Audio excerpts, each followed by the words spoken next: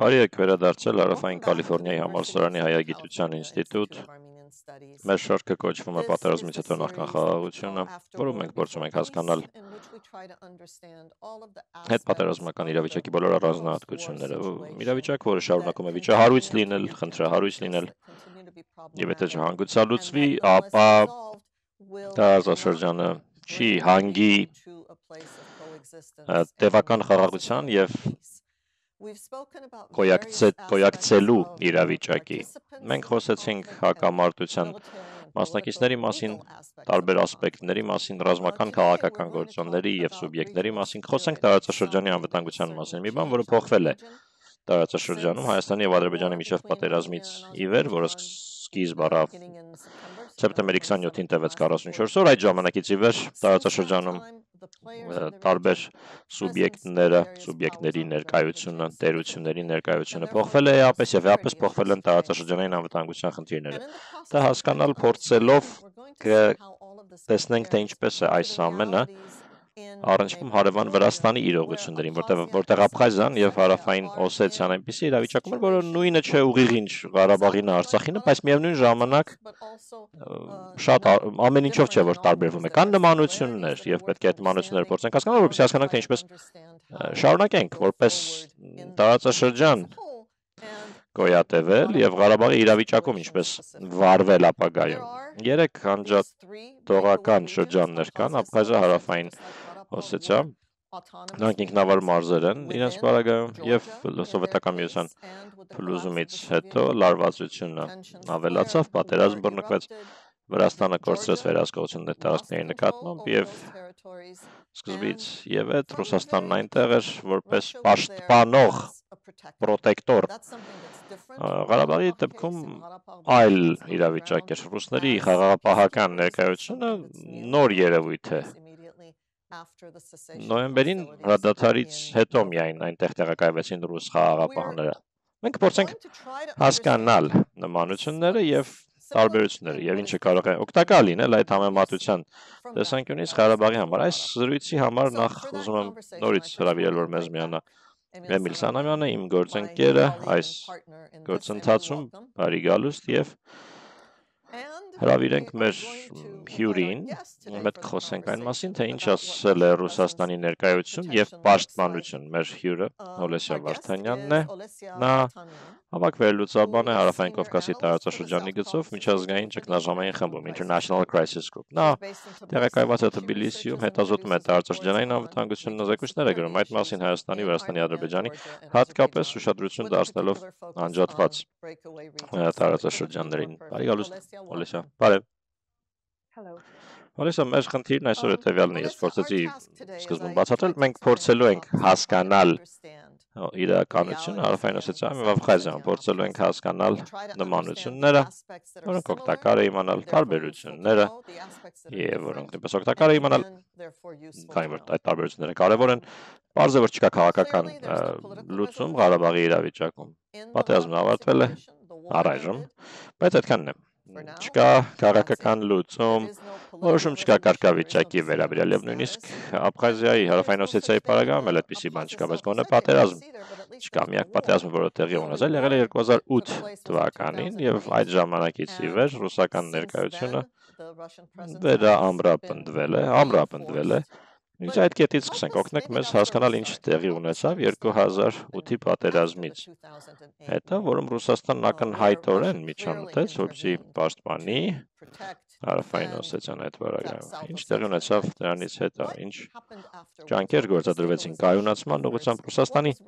անմիջական դերը որն էր, ով է մասնակցել այդ զրույցներին, այդ ջանքերին։ Ռուսաստանը ներկա էր նույնիսկ նախքան 2008-ը, բայց այլ դերակատարում ուներ։ Խաղաղապահ այլ համակարգերի կամ մեխանիզմների մեջ էր, որոնք բոլորը միջազգային ներկայություն ունեին եւ դրանով էլ Լեռնային Ղարաբաղից իրավիճակը տարբերվում։ Ռուսաստանը խաղաղապահ էր Աբխազիայում, Հարավային Օսեթիայում նախքան 2008-ը դրանից զատ, ՄԱԿ-ը կար Աբխազիայում, ԵԱՀԿ-ն Հարավային Օսեթիայում ներկայացված էր եւ այդ ժամանակ խաղաղապահական տարր էր, դա կար այդպիսի մի տարր միջազգային այս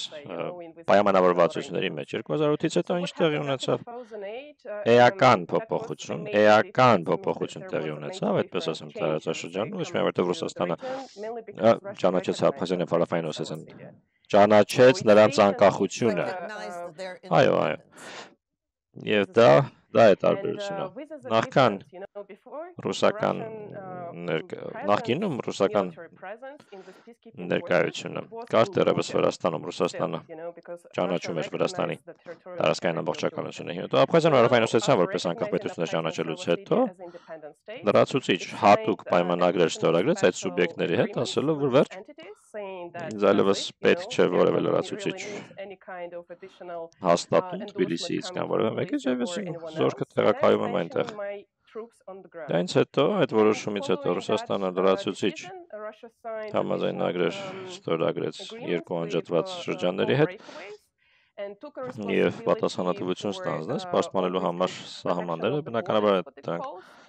սահմաններ չեն, այսինքն ներքին սահմանները, նկատի ունեք ներքին այդ բաժանարարագծերը այդ շրջանների եւ Վրաստանի միջեւ։ Այո, դա եւ դա ոչ միայն ռուսական բանակի, այլ նաև սահմանապահ ծառայության պատասխանատվության ներկայացնի, տեսնում ենք նաև Հայաստանում, նրանք ովքեր տեղակայված են Թուրքիայի հետ սահմանին եւ նրանք ովքեր հիմա Սյունիքում են։ Տարբեր ուժեր են, այո, տարբեր տարրեր են նրանք, այո, սահմանին կանգնած սահմանապահներն են Թուրքիայի հետ սահմանին, իսկ բանակը տեղերում է, այո, Սրանք երկու տարբեր ինստիտուտներ են։ Եվ դա տեսանելի է, երբ գնում ես այդ շրջաններ, տեսնում ես, որ դրանք տարբեր ուժեր են։ Իրենք կարող է եւ համագործակցեն, բայց իրենք պարտադիր չէ, որ նույն օրինակ սպաների հրամաններին հետևեն։ Իրենք յուրաքանչյուրն իր լիազորությունները ունի եւ իր պարտականությունները։ Հարավային Օսեթիայի եւ Աբխազիայի դեպքերում այս նոր հարաբերություններն էին ձևակերպվում։ Ում հետ էր գործ ունենում Ռուսաստանը Հարավային Օսեթիայում եւ Աբխազիայում նույն մակարդակի ինքնակառավարումն ունեին, ինչ Ղարաբաղն է ձևավորել այս մոտ 30 տարիների ընթացքում։ Ոչ, եւ դա ուղղակի տարբերություն էր եւ շատերը կարող են տեսնել դրա արդյունքը, որովհետեւ ավելի քան 10 տարի է արդեն անցել այդ պայմանավորվածությունները տարածաշրջանում ներդնելուց հետո Աբխազիան ավանդաբար ընդորում դա նույնիսկ նախքան 2008-ի պատերազմն էր այդպես եւ խորհրդային ժամանակներում էլ Աբխազիան ուներ ավելի շատ ինքնավարություն, ինքնակառավարում եւ տեղական որոշակի էլիտա վերնախավ էր ձևավորվել։ Չմոռանանք նաեւ, որ Աբխազիան միշտ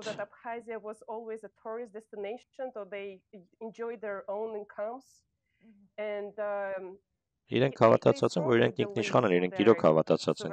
որ իրենք ինքնիշխան։ Վրացիները դրան երբևէ չէին համաձայնվել եւ շատեր չէին համաձայնվել։ Իսկ Հարավային Օսեթիայում պետություն չէր, նույնիսկ կոմունիստական ժամանակաշրջանում, օբլաստներ, մարզեր եւ այդ առումով ավելի նման է Լեռնային Ղարաբաղին։ Այսինքն շատ տարբեր մակարդակներ կային կառավարման, ինքնակառավարման այդ երկու սուբյեկտների համար։ Ավելի ցածր կամ ավելի պակաս կայացած, այո, այդպես։ Օրինակ Աբխազիայում իրենք այսպես շատ հուզական, խորհրդարանական նիստեր ունենում էին նույնիսկ նախքան պատերազմը։ Իսկ Հարավային Օսեթիայում կարող է կենտրոնական խորհուրդ, սովետ են անվանում, խորհուրդ, այո, խորհուրդ, որը հաստատ նույնը չէր ինչ Աբխազիայի պարագայում։ Այնտեղ ավելի շատ նոր էր ձևավորվում այդ տարբեր լինելու զգացողությունը, իսկ Աբխազիայում կար ավելի վաղուց, ավելի շատ պահանջներ, ավելի հին պատմություն, իրավունքների պահանջներ, այսինքն Հարավային Օսեթիան խորհրդային շրջանում էլ որքան ես եմ հասկանում, որքան ես հետազոտել եմ, ու խոսել եմ շատ մարդկանց հետ, ովքեր շատ ավելի ավագ են տարիքով ինձ, Հարավային Օսեթիան իրոք ինտեգրված էր ավելի շատ Վրաստանի մեջ, իսկ Աբխազիան ինչ, Աբխազիան ավելի առանձին, այո, ավելի ինքնուրույն էր այդպես։ Դեմին այդ հասկացությունը վերնախավեր ունենալու ավանդույթ հետաքրքիր հասկացություն է։ Ինչ չեք ասում, դա որևէ կերպ ազդել է դա գործոն։ եղել է Ղարաբաղի պարագայում ինքնորոշման, ինքնակառավարման այդ բարձր մակարդակը ձևավորելու հարցում, որը ձևավորել է այս վերջին 30 տարիների ընթացքում։ Այո, անշուշտ, համակարգերը, որոնք 1920-ականներին են ստեղծվել, Հարավային Օսեթիան դարձել է միջայլոց նախադեպ Լեռնային Ղարաբաղի ինքնավարության ստեղծման համար, երբ ստեղծվեցին այդ ինքնավար մարզերը, նախկին գյուղերը Ցխինվալին եւ Ստեփանակերտի դեպքում նախկին Խանքենդին ընտրվեցին որպես կենտրոններ ինքնավար օբլաստի, ինքնավար մարզի համար։ Մի րոպե նորից կասեք։ Հարավային Օսեթիայի դեպքում, ասում եք, փորձառությունը, կոնֆիգուրացիան վերցվեց որպես օրինակ կամ նախադեպ, այո, իրենք էին նախադեպ ըստ էության։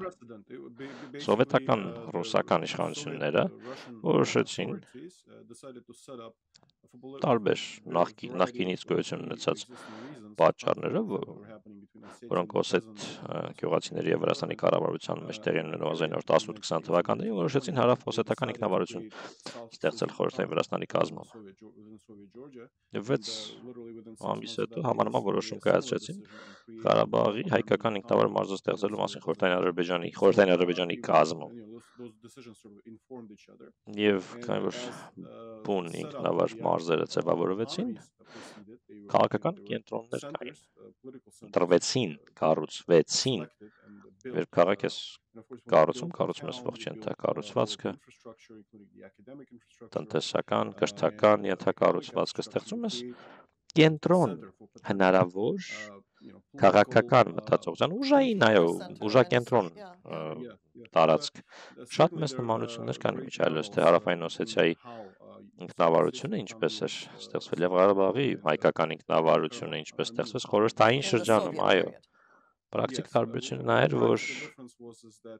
Ղարաբաղի հայկական ինքնավարությունը շատ ավելի էթնիկ հայկական էր բնակչությամբ, քան օրինակ Հարավային Օսեթիան կամ հատկապես Աբխազիան առանձին էր, հետո ինտեգրվեց Վրաստանի մեջ որպես ինքնավար հանրապետություն, բայց երկու դեպքերում էլ Աբխազիայի դեպքում էթնիկ վրացիները շատ ավելի ներկայացված էին Հարավային Օսեթիան, շատ ինտեգրում ուներ վրացական էթնիկ վրաց եւ օսեթ բնակչությունը, ճիշտ է, էթնիկ հայեր էլ կային այնտեղ։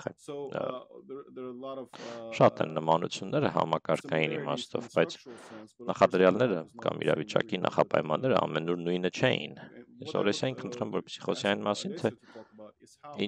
ինչպես է ընթացիկ իրավիճակը Ղարաբաղի ավելի շատ նման Հարավային Օսեթիայի իրավիճակին ու ավելի քիչ նման Աբխազիայի իրավիճակին, որը կար նախքան 2008-ը, որովհետև այնտեղ մի ժամանակաշրջան կար, որում դուք էլի շարունակում եք ակնկալել, որ Ռուսաստանը կհամաձայնի Վրաստանի պահանջներին, այն կինտեգրի այդ շրջանները, ինչ-որ ձևով, ինչ-որ ինքնավար պայմանավորվածություն ձեռք կբերեր, ու ռուսական իհարկե նաև ներկայությամբ, նաև ռուսական տարով։ Հիմա համանման իրավիճակ է Հայաստան-Ադրբեջան հակամարտության նկատմամբ Ռուսաստանի դիրքորոշման մեջ, Ռուսաստանը Ադրբեջանը Ռուսաստանի հետ հարաբերությունները չի խզել, ի տարբերություն Վրաստանի, որը դա արեց պատերազմի արդյունքում։ Նախա 2008 թվականի իրավիճակին է նման ավելի շատ։ Զուգահեռներ տեսնում եք։ Գիտեք, ամեն ընտանիք երջանիկ է նույն ձևով եւ դժբախտ յուրովի։ Լեռնային Ղարաբաղը տարբերվում է այն իրավիճակից, որը ես հիշում եմ Հարավային Օսեթիայում մինչև 2008-ը։ Ղարաբաղում ավերածությունն ավելի շատ եղել, շատ են տեղահանված մարդիկ, ավելի շատ մեծ է մարդասիրական օգնության անհրաժեշտությունը։ Ռուսաստանը Ղարաբաղում շատ ավելի լավ աշխատեց, քան Հարավային Օսեթիայում 2008-ին, երբ Հարավային Օսեթիան տարիներ շարունակ խնդիրներ ուներ, կոռուպցիոն սկանդալներ եւ այլն։ Լեռնային Ղարաբաղը ավելի շատ բնակչություն ունի, մարդիկ են ավելի շատ։ Վերցնենք որոշ միջազգային կազմակերպությունների հաշվարկները, իրենք ասում են, որ 35,000 հոգի դեռ Հայաստանում է։ Ստացվում է, որ մոտ 100,000 Բնակիչ կա այդ փոքրիկ տարածքում հիմա, որը դեռևս վերահսկվում է հայկական կողմից։ Ղարաբաղը Ղարաբաղի դեպքում մեկ բան կա, որը ես միևնույն է ուզում եմ ճիշտ ասած հետևել, տեսնել, իմ հասկանալով որոշ հարաբերություններ ռուսական տարբեր սուբյեկտների միջև, որոնք տեղում հիմա ներկա են, դեռ ձևավորման փուլում են այդ հարաբերությունները։ Նախքան պատերազմը Ղարաբաղը էլի այդպիսի երևույթի առնչվեց, որ բյուջեի մոտ 40%-ը տեղական աղբյուրներից էր իրենք, այսինքն ունեին այդպիսի ֆինանսական որոշակի կայունության զգացողություն։ Երկրորդն այն է, որ ըստ իս Ղարաբաղում շատ ավելի ուժեղ է պետություն լինելու այդ զգացողությունը։ Ճիշտ է, հետագայում խնդիրը Հայաստանին միանալն է լինելու, բայց ես կարծում եմ, որ Ղարաբաղում շատերը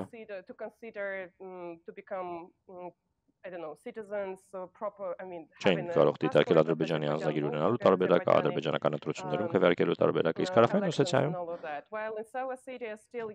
դեռ կան այդպիսի կապեր, շատ են խառը ընտանիքները վրացիների հետ։ Ես մինչև Հարավային Օսեթիայից մարդկանց եմ հանդիպում, ովքեր գալիս են Թբիլիսի բուժօգնություն ստանալու համար, շոփինգի համար, եւ իրենք վրացերեն շատ լավ խոսում են դեռևս։ Որոշ չափով, այո, կան նմանություններ, բայց կան նաև տարբերություններ։ Ղարաբաղում տավախություն ունեմ, որ դեռևս չափազանց վաղ է ասել, որ հա այսպես է եւ վերջ, Ղարաբաղը կլինի Հարավային Օսեթիայի նման, ռազմական բազայի կվերածվի ու միայն ռազմական բազայի դեր կկատարի։ Միգուցե ավելին ունենալու ներուժ կա։ Ակնհայտ է, որ տարբերություններ կան հայ-ադրբեջանական հակամարտության եւ վրաց-օսետական կամ վրաց-աբխազական հակամարտությունները ինտենսիվությամբ տարբեր են։ Նմանությունը կապված է ռուսական ուժերի դերակատարման հետ։ Թե ինչքան առանցքային է այդ դերակատարումը, բայց եկեք խոսենք այդ մասին։ Այ հենց դրա մասին եկեք խոսենք։ Եվ Ռուսաստանի ազդեցությունը տեղի իրադարձությունների վրա։ Այդ իմաստով, քանի որ դա ուղղակիորեն կազդի,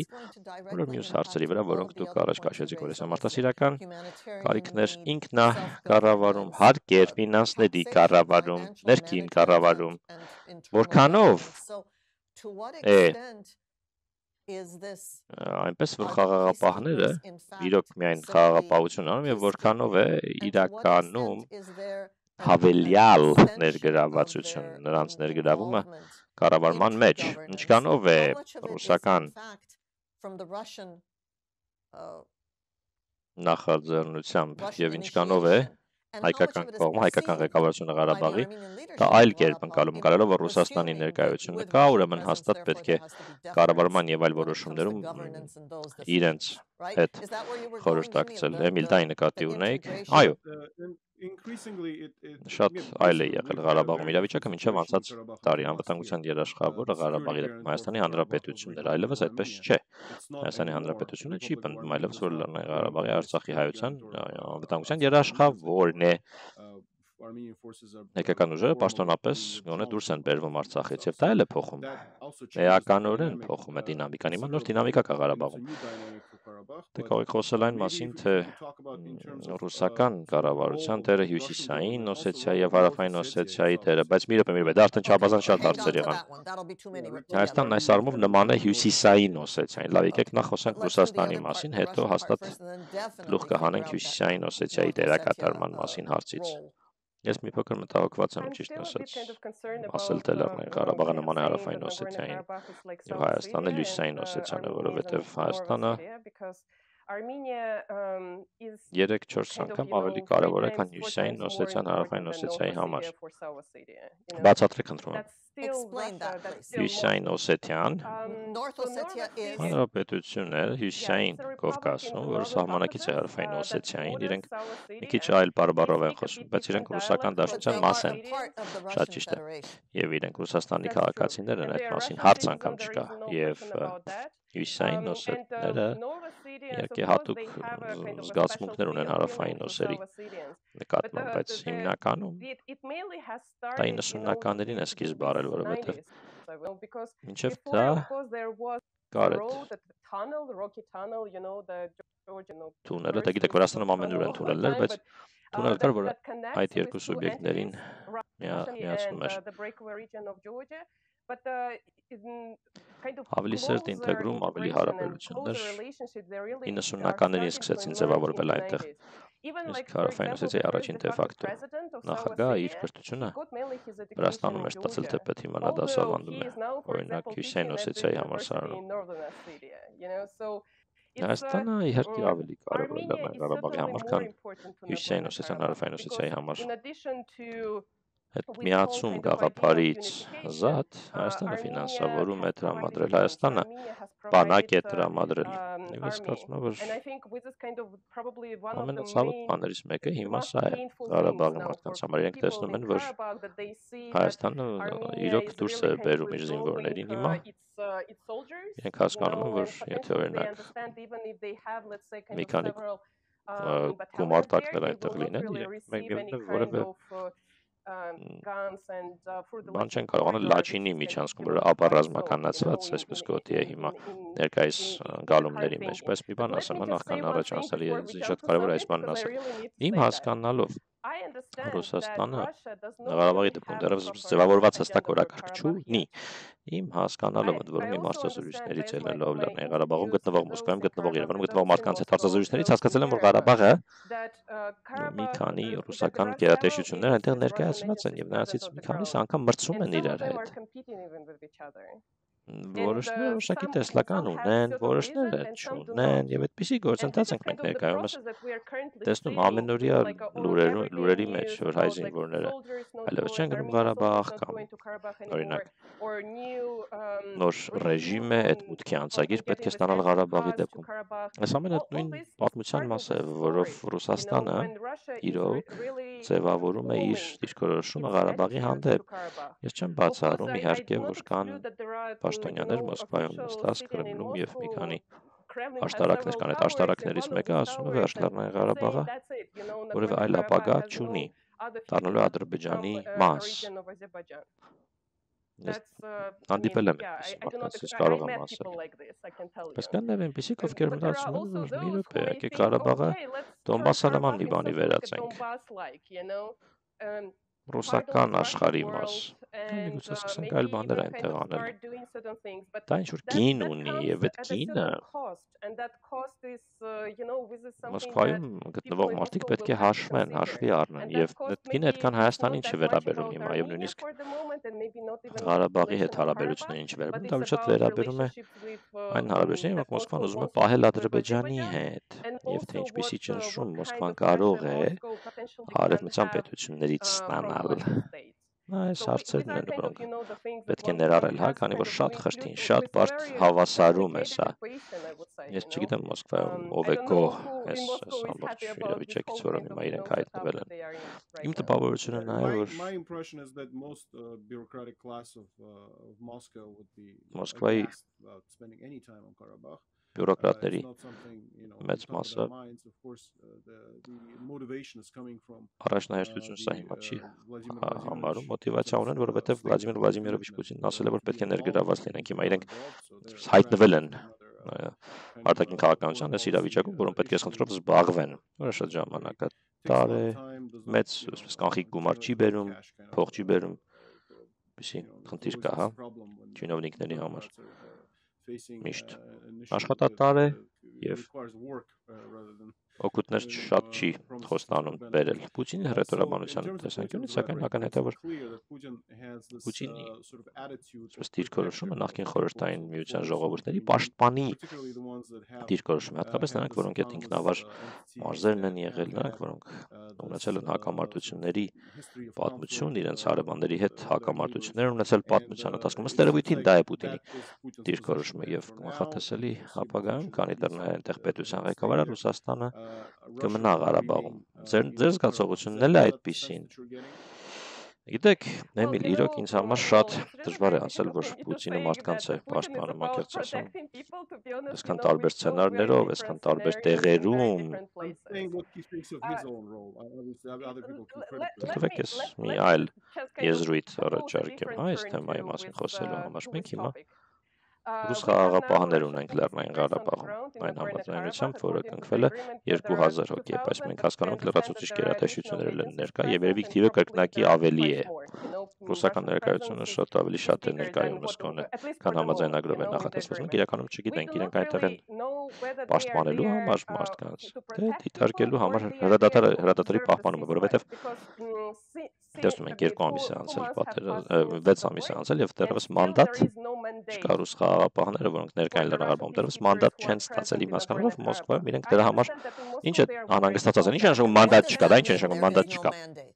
Տեսեք, մանդատ, որը կնախատեսեր նրանց գործառույթները, ընդհանուր կանոններ, ոնց պետք է տեղում այդ ամեն ինչը կազմակերպվի, եւ դա բանակցություններից չի գալիս, դա վերևից է գալիս Մոսկվայից, պետք է գա ուղարկվի խաղաղապահներին, չէ, դա պետք է համաձայնեցվի Բաքվի եւ Երևանի հետ։ Իրենք քննարկում են իր տեղեկություններով, իրենք սա քննարկում են, սա քննարկվել է դեկտեմբերի կոնե սկզբից եւ իրենք դեռևս չեն հասել համաձայնության։ Իմ հասկանալով նաեւ ամենասկզբում պատերազմի ավարտից անմիջապես հետո երբ խոսում էինք ռուսական կողմի հետ, հասկացա, որ ռուսները ուզում էին, հույս ունենք, որ չի լինի, բայց իրենք ուզում էին ամեն ինչ այսպես ճիշտ անել, մանդատ ունենալ, տանել ՄԱԿ-ի անվտանգության խորհուրդ, ստանալ հաստատում, միջազգային կազմակերպությունները ներկա լինեին տեղում, օգնեին, համագործակցություն լիներ Հայաստանի եւ ադրբեջանցիների միջեւ։ Հիմա իրենք ասում են շատ ավելի բարդ է սա։ Ես սա ասում եմ մարդկանց, ովքեր տարբեր տեղերում են, իսկ նախքան պատերազմը, որ Ղարաբաղը ծայրահեղ բարդ է, բաժանել այստեղ այդ խնդիրը կա, հա։ Տարածքների վերադարձի հարցի հետ է կապված։ Հիմա տարածքի խնդիր կա, ադրբեջանական զորքը սակայն ճանապարհ չունի, որպեսզի պատշաճ մատակարարումներ կատարի Կելբաջար, հայերն անվանում են Քարվաճար, Շուշին, օրինակ։ Ալիևը գնում է հայերի կողմից վերահսկվող ճանապարհով։ Ստեփանակերտի ջուրը գալիս է Շուշիից, այսինքն այսպեսի բաներ կան, կամ պետք է համագործակցես, որ շարունակես տեղում ապրել։ Եթե սկսես բաժանել, մի որոշ ժամանակ այդ փխրուն խաղաղությունը կպահպանես, բայց ինչ-որ ժամանակ հետո դա կհանգեցնի որոշակի լարվածությունների, բայց ես հասկանում եմ, որ ես շատ չափազանց երկար եմ խոսում, չէ, գերազանց է, բազմապես մի քիչ հետ գնացեք, որովհետև բոլոր մարտահրավերները, որոնք դուք նշեցիք, մանրամասնեցիք, իսկ մենք շատ երախտապարտ ենք հատկապես ներքին, եթե ասեմ մրցակցություն, թե դուք այդ բառը կարծես օգտագործեցիք, ներքին են, որ դեռևս չկա կուռ համաձայնություն ռուսական ներկա գտնվող գերատեսչությունների միջև։ Այդ դա ինչ կնշանակի տեղի բնակիչների կյանքի համար մարդասիրական օգնությունը կհասնի Արցախին, կհասնի Ստեփանակերտ, արդյոք ով է որոշումը կայացնողը եւ ինչպես է դա արվում, ինչ է տեղի ունենում գյուղատնտեսական գործունեությունը, տնտեսական այլ գործունեությունը շարունակելու առումով։ Հայկական ընտրված ղեկավարությունը դեռևս դա անում է, թե իրենք թողնում են դա ռուսներին, թե ինձ ասվել է, որ չանեն, օրինակ։ Ըստ իս բոլոր հարցերը ներկայումս քննարկվում են, միգուցե ընտրությունների հետ կապ չի լինում, որովհետև միայն տեղական ընտրություններ են հիմա սպասվում եւ իրենք տեղական իշխանությունները հավանաբար պետք է իրենք այդ որոշումը կայացնեն, բայց մնացած բոլոր բաները, որոնք դուք ասացիք, տեղում կյանքը կազմակերպելու անձամբ ես շատ մտահոգված եմ, շատ երբ խոսում ենք մարդկանց հետ, օրինակ նրանց հետ ովքեր Կարմիր շուկա գյուղից են։ Ու դա հենց նոր գիծն է, այսպես ասեմ, առանձնացման գիծը անվանեմ, որովհետև պաշտոնական գիծ դեռևս չկա։ Իրենք գնացին, տեսան իրենց տունը գտնվում է հենց ադրբեջանական ռազմական դիրքի մոտ։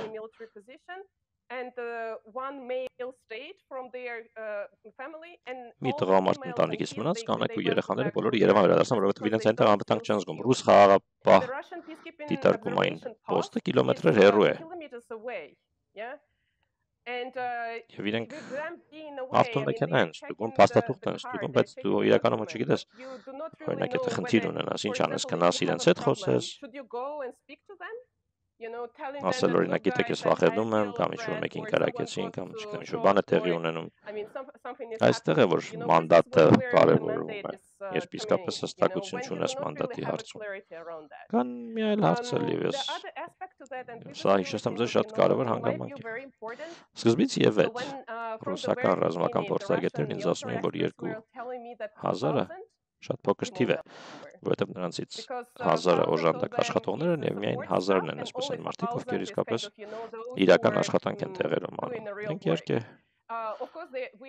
քննարկում ենք տեսական ինչ-որ խաղաղապահ առաքելություն, առանց իրապես հասկանալու թե ինչի է դա վերածվելու, եւ ես կարծում եմ, որ մենք դեռևս բոլորս դիտում ենք եւ փորձում ենք ընդհանրապես հասկանալ, թե ինչպիսի տեսք է դա ունենալու։ 2000 հոգով ամենայն հավանականությամբ ավելի շատ դա դիտարկում է, դիտարկում։ Եվ հաջորդ հարցը կապված է տեղում գտնվող անձանց պաշտպանության հետ։ Էմիլ, մենք նարկում ենք պաշտպանությունը, լավ, Բաքուն դեմ է որևէ տեսակի բանակ այնտեղ ունենալուն, եւ մենք տեսնում ենք տեղական պաշտոնյաներից ոմանք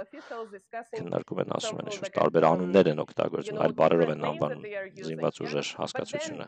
Բայց հայկական այդ նոր ուժերը, եթե իրենք իսկապես չեն համագործակցի ադրբեջանական ուժերի հետ, օրինակ սովորական կանոնավոր հանդիպումներ չունենան, թեժգից չունենան, ամենայն հավանականությամբ Կարմիր շուկայի իմ բերած օրինակով կամ դուք ֆերմերային գյուղատնտեսական գործունեություն նշեցիք, հիմա ֆերմերային սեզոնն է, որը շատ կարևոր է նրանց համար, ովքեր դեռ հող ունեն, այդ հողը պետք է մշակեն։ Այստեղ է, որ մենք կտեսնենք միջադեպեր, այստեղ է, որ եթե իսկապես այդ համագործակցությունը չկա, ապա շատ ավելի մեծ կլինի միջադեպեր ունենալու հավանականությունը, եւ իհարկե Բաքուն կարող է ասել, հա, ես չեմ ուզում քննարկել դիմերի հետ այս ամեն ինչը, դրանք իրենք անօրինական են, եւ մենք այդ ժամանակ խնդիր կունենանք։ Եվ բոլորս խնդիր կունենանք, որովհետև որևէ մեխանիզմ արդյունավետ չկա, որ օրինակ ներկա է վրացական իրավիճակի դեպքում այդպիսի մեխանիզմ կա։ Քանի խոսում ենք վրացական իրավիճակի մասին, վրացական իրավիճակի մասին, բառ օգտագործեք, Էմիլ, չգիտեմ տեսել եք թե չէ, միգուցե նորություն է ինձ համար, ասում են Վրաստանը 2008-ից հետո, 2012-ից հետո իշխանափոխությունից հետո Վրաստանի ռազմավարական համբերության դիրքորոշումը որտեղ գրել։ Դուք եք օգտագործել կարծեմ Օլեսյայի այդ հասկացությունը, ասել եք ռազմավարական համբերություն, ժամանակ վերցնել, թողնել, որ ընթացք լինի, ընդ որում այդ ընթացքը այնպես չէ թե ամբողջովին անընդունելի է, բայց տեսնենք ինչ ուղղությամբ կգնա, ինչպես կընթանա։ Ես որևէ ռազմավարական համբերություն Ադրբեջանի կողմից, Ադրբեջանի մոտ չեմ նկատում, եւ առանց դրա, ուրեմն Ռուսաստանը ինչ ամեն որոշումը կայացնելիս, ամեն փուլում պետք է կողմերից մեկին ընտրի, կողմ ընտրի։ Ռազմավարական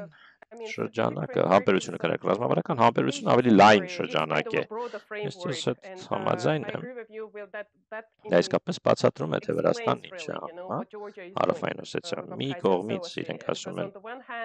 մենք չենք ճանաչում Ռուսաստանի 2008-ից հետո ստեղծած իրականությունը, մյուս կողմից էլ մարդիկ կան այնտեղ, մեր մարդիկ են, մենք ուզում ենք իրենց հետ շփվել։ Ադրբեջանի դեպքում մենք իրականում չենք տեսնում, թե ինչ հետպատերազմական քաղաքականություն ունեն իրենք ինտենսիվորեն աշխատում են մարդկանց բնակեցման, տեղահանվածների բնակեցման ծրագրերի վրա այդ տարածքներում։ Բայց նույնիսկ դա իմ հասկանալով արվում է առանց հայկական կողմի հետ որևէ խորհրդակցությունների։ Պատկերացնենք, որ Ադրբեջանը գյուղ է կառուցում, օրինակ Աղդամում ինչ-որտեղ։ Ու դա շատ մոտ է լինում, օրինակ ինչ-որ բնակավայրերի, որոնք Ասկերանի շրջանում են։ Տրամաբանորեն չէ ցանկալի, որ այդ տեղը անվտանգ լինի քո քաղաքացիների համար, հատկապես նրանց, ովքեր այսքան արհավիրքի միջով են անցել այս 3 տասնամյակի ընթացքում։ Չես ուզենա նրանց ցավը ավելացնել։ Բայց Ադրբեջանի քաղաքացիներն են վերադառնում, այո։ Այո, դու լավ պատճառներ չես կարողանա գտնել, թե ինչու տարբեր գործիքներ կիրառել առանց քաղաքականացնելու, առանց այս ամենը լուրջ քաղաքականացնելու։ Եվ այդ գործիքները կարող են քեզ օգնել նորմալացնելու կյանքը տեղերում։ Իհարկե կան այլ մյուս տարբերակը, իհարկե կարող են այլ տարբերակներ լինել, բայց մյուս տարբերակը ձեր ասածն է։ Երբ մենք լսում ենք նախագահ Ալիևին ու փորձում ենք գուշակել սա է արդյոք իրական քաղաքականությունը, թե իրոք տեղ չի թողնում, որ մարդիկ մնան Լեռնային Ղարաբաղում, կամ չի ուզում այդպես թողնել, որ մարդիկ կարողանան մնալ Լեռնային Ղարաբաղում։ ուղերձը մինչև հիմա եղել է հանել հայկական բնակչությունը, այդ բերել ադրբեջանական բնակչությունը, դա է նրա ուղերձը հակամարտության լուծման հետ կապված, բայց դա անելու համար նույնիսկ դա բարեհաջող անելու համար, եթե նույնիսկ միայն դա է անում, ադրբեջանական բնակչության շահեր հաշվի առնելով, դու իրենց նախագահն ես եւ իրենք 30 տարի հետ առապել են, դու նրանց իրավունքները պաշտպանելու համար, նույնիսկ դա անելու համար, պետք չէ արդյոք որ տեղում դա համակարգես։ Եթե նպատակ հայկական կողմին բարի է լքելն հայկական բնակչությանը ստիպել, որ հեռանան, ինչ համակարգման մասին է խոսքը, ինչ համակարգում կարող է պետք գալ դա անելու համար։ Շարունակեք Օլեսյան։ Ակներգես ժամանակի խնդիրել չունենանք։ Շարունակեք ընտրում ամեն ինչ որակապ է։ Մեկ բան կա այնտեղ։ Իհարկե, կարելի է ձևակերպել, որ փորձում ես հայերին ստիպել, որ դուրս գան, բայց իսկապես չես հասկանում, ինչպես վարվել ես խնդրի հետ, ինչպես զբաղվել ես խնդրով, որ մի կողմից դու, այո, ճիշտ է, շատ կայունություն ունես քո նպատակների համար ու կարելի է մտածել նաև, թե ինչ այլ պատճառներով է Ադրբեջանը հետաքրքրված նորմալացնել ու կայունացնել իրավիճակը տեղում։ Խնդիրը նա է, որ ես չեմ տեսնում առանձնապես դրա վերաբերյալ քննարկում, որ տեղի ունենալ, երբ խոսում ենք ռուսների հետ, իրենք ասում են իրավիճակը փխրուն է ներկայումս։ Մենք ասում ենք, հիմա չենք տեսնում միջադեպեր, դա դրա պատճառն է, որ քաղաքական կամք կա Բաքվի եւ Երևանի կողմից շարունակելու օրինակ այդ քննարկումները տրանսպորտային ուղիների վերաբերյալ։ Կա թե չկա։ Կա թե չկա։ There is political will or there is not. Կանխելու համար այդ փոքրիկ միջադեպերը, որոնք կարող են հասցնել հանգեցնել ինչ-որ ոչ մասշտաբային ինչ-որ դեպքերի, բայց եթե այսպես շարունակես, եթե ունենաս խնդիրներ, չկարողանաս, չգիտեմ, գյուղատնտեսական հողեր հասնել, որոնք տանդ հենց կողքն են, հատկապես եթե շարունակում ենք լսել լուրեր, օրինակ ինչ-որ մարդկանց են առևանգում, նման բաներ, որոնք իսկապես ցավը բորբոքում են այն մարդկանց, ովքեր արդեն իսկ դաժան պատերազմի միջով են անցել, ապա ես կարծում եմ այլևս դա նրանց ձեռքում չի լինի, ովքեր մայրաքաղաքներում են նստած ու պետք է մտածել նաև այս մասին, որովհետև ամենայն հավանականությամբ նման միջադեպերը ներքին քաղաքականության վրա Բաքվում ու Երևանում կազդեն, մարդիկ կասեն, տես դու չես կարողանում բնակչությանը պաշտպանել։ Եկեք Լեռնային Ղարաբաղի հարցով վերջացնենք։ Ինչ օրինակ լսվում է, ինչպիսի ենթադրություններ կարող է լինեն եւ Բաքվում նման բաներ թերևս խոսելու են։ Դա է Վրաստանի փորձից ելնելով ես սկսեի կառավարել եւ կարգավորել սկզբից եւ այդ։ Հիմա եւ այդ դժբախտաբար ես չեմ տեսնում, որ շատերը սրա մասին խոսեն հենց այս կարիքի մասին, անվտանգությունը պետք է կազմակերպել տեղում հենց կյանքը նորմալացնելու նպատակով դա չի արվում։ Մենք ժամանակը անցել ենք, բայց շարունակենք, որովհետեւ 2-3 ոլորտների դեռ պետք է անդրադառնանք, Էմիլ, խնդրեմ։ Տեսեք, իրականությունն է պարզապես այլ հակամարտություններում, հա, այնտեղ տեղ կա համագործակցության դաշտ կա, օրինակ Վրաստանի Աբխազիայի դեպքում կա վրացական որոշ բնակչություն, Վրաստանում էլ կա աբխազական բնակչություն, Ղարաբաղում չկա, կողմերի շահերի հանրագումարը 0 է, մեկի դրականը մյուսի բացասականն է։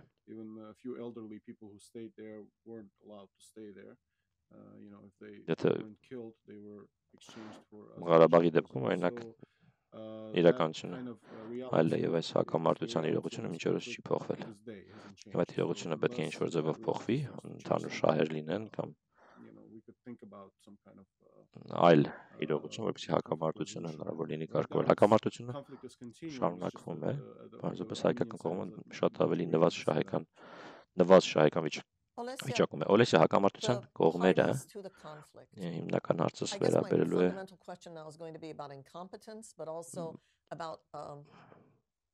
կարողություններ չունենալու, ավանդույթների բացակայությունը, ժողովրդավարության բացակայությունը, հայկական կողմի պարագայում, լինի Ղարաբաղի իշխանությունը, լինի դա Երևանը, ես կուզեմ կրկնել նախնկված հարցը։ Այո, ռուսները ռազմական տերություն են եւ տեղում սապոկներ ունեն եւ այո, Ադրբեջանը հաղթեց պատերազմը, բայց արդյոք դա պարտադիր նշանակում է, որ հայկական կողմը չի կարող եւ չպետք է այս տեսակ որոշումների կայացման քննարկումների մասնակից լինի, հատկապես ամենահիմնարար տեղական մակարդակներում, թե նստենք սպասենք, տեսնենք ռուսները ինչ են որոշելու գյուղատնտեսական գործունեության մասին, հարկերի մասին, ճանապարհների օգտագործման մասին, դա իմ հայկական կողմի հարցն է, հիմա զուգահեռ հարցս ադրբեջանական կողմի մասով, եթե ավտոկրատ լինեիր, ով երբևէ երկիրը որևէ ժողովրդավարական ձևով չես կառավարել, կողմեր հասկանալ, կարիքներ հասկանալ, զիջում հասկանալ, կոնսենսուս հասկանալ, եթե այդ ամենը չկա, կամ իրականում քեզ չի հուզում երկիր կառավարել լիս, կարող է իշխանությունը պահելու դեպքում հետաքրքիր է, բայց բուն երկրի կառավարման մեջ դա քեզ չի հետաքրքրում։ Ինչպես այդ հմտությունները այս իրավիճակում գործադրես, եթե հենց նման խնդիր ունես, եթե Ստեփանակերտը ջրի հարցով կախված է Շուշիից, Շուշին ճանապարհի հարցով կախված է հայերից, պետք է լինի քննարկում, խոսակցություն, նորմալ առօրյա կյանք, բայց Ադրբեջանի կառավարման համակարգի փորձը նման փոխադարձության սկզբունքի վրա չի կառուցվել։ Հիմա նա կարող է նման բան սովորել, ես ճիշտ եմ հասկանում, որ այս երկու մակարդակները եւ չիմանալը եւ այդ ուժը չունենալը երկու հարթություններով կան։ Ինձ համար շատ դժվար է դա ասել։ Էմիլը երևի շատ ավելի լավ գիտի Ադրբեջանի իրողությունը, քան ես երբևէ չեմ ապրել Ադրբեջանում, մի անգամ եմ այցելել, բայց ես հավուր պատշաճի չեմ հասկանում, թե Ադրբեջանի գործառույթը, Ադրբեջանը ինչպես է աշխատում, հատկապես տեղական մակարդակում, հատկապես եթե խոսում ենք օրինակ ռազմավարական որոշումների մասին, որոնք կապված են ներքաղաքական կյանքի, որովհետև Ղարաբաղը իհարկե ներքաղաքական կյանքի մաս է այնտեղ, ներքաղաքական կյանքի հարց է։ Ես կարծում եմ, որ Հայաստանը հիմա շատ բարդ շրջան է անցնում եւ անկեղծ ասեմ, ես Երևանում եմ եւ խոսել եմ շատ տարբեր մարդկանց հետ, տարբեր խմբերի հետ, տարբեր գերատեսչությունների, նախարարությունների եւ ես շատ մեծ ցավ եմ զգում։ Եվ այդ ցավը նա չէ, ինչ ես տեսա, օրինակ պատերազմից անմիջապես հետո ես այն ժամանակ էլ էի Հայաստանում, բայց այս ցավը նաև չենք կարողանում ներկայացնել ու իրականություն դարձնել որոշ բաներ, հա։ Այլ կերպ ասած, շարունակվում է արտահերթ ընտրությունների հետ կապված վեճը, ես կարծում Հայաստանը չի կարողանա գործունակ կամ կիսագործունակ կառավարություն ունենալ, պես եմ ասում, բայց չգիտեմ որ մասով է ընդհանրապես գործունակ կառավարությունը եւ կառավարությունը մարդիկ դա հասկանում են։ Շատ դեպքերում միջայլոց իրենք տարբեր կողմերից են, տարբեր մարդկանց են սատարում, տարբեր որոշումների են սատարում, բայց ես իրականում չեմ տեսնում օրինակ մեծ պատրաստակամություն լինի ինչ-որ մի նպատակի շուրջ միավորվելու, մի խնդրի համար միավորվելու, եթե չլինի պատշաճ գործընթաց, եթե այդ գործընթացը չտա մի առաջնորդի, չբերի այնպիսի մի առաջնորդի ձևավորման, ում շուրջ բոլորը կհավաքվեն։ Էմիլ, դու կարող եք նույն հարցին պատասխանել, Էմիլ, դու կարող եք նույն հարցին պատասխանել, հա։ Ոչ միայն չկարողանալը, այլ նաև նստենք տեսնենք այդ որոշումները ինչպես են հայկական կողմից կայացվելու։ Իսկ Ադրբեջանի դեպքում ոչ թե հետաքրքրություն չունենալը, հետաքրքրություն չունենալը, նպատակ չունենալը, հմտություն չունենալը, ինչպես կարողանալ կառավարել այսպիսի շատ բարդ իրավիճակում, որում շատ տարբեր շահեր կան, շատ տարբեր օրակարգեր կան։ Ադրբեջանի պարագայում հմտությունների արկայություն ակնհայտ է։ Նրանց հմտությունը այսպիսին է, ուղղակիորեն վերահսկել տեղական մակարդակում։ Ադրբեջանում ուր նայում ես, դա ես տեսնում։ Բաքվում դեռ ինչ-որ տարակարծություններ կամ տարբեր կարծիքներ պահպանվում են, մեծ քաղաք է։ Ժամանակ առ ժամանակ բողոքի ցույցեր լինում են, ճիշտ է, ճնշվում են։ Տարակարծություն կառավարության հետ ժամանակ առ ժամանակ հայտնում են, բայց էլի ճնշումների են ենթարկվում, բայց եթե Բաքվից այն կողմ նայես, Շատ փակ դաշտ է խոսելու կարողության առումով, ինչ-որ բան անելու կարողության, որովհետև տնտեսական գործունեություն թույլատրվում է միայն պաշտոնական թույլտվությամբ։ Այդպիսին եղել այնտեղի իրականությունը ավելի քան 1 տասնամյակ, ես կասեի 1-2 տասնամյակ նույնիսկ։ Շատ դժվար է այլ որևէ իրականություն այնտեղ պատկերացնել հայկական կողմի պարագայում ներկայիս կառավարության դեպքում, որովհետև այդ մոդելը իրենց տեսանկյունից իրեն արտարացրել է։ Եվ եթե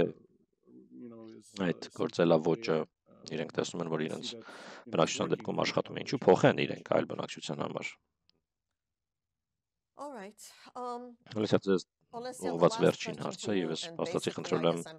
որ կրկնեք մի բան, որն այսօր ամբողջ ընթացքում ասացիք եւ կերավորել եք նույնն ասել, ինչպես անել, որ այս հարցից, նայեք, ռուսները տեղում են հիմա, շատերը կարող են պարզապես ենթադրել, որ այլևս կռիվ չի լինելու, դեռ ռուսներն այնտեղ են,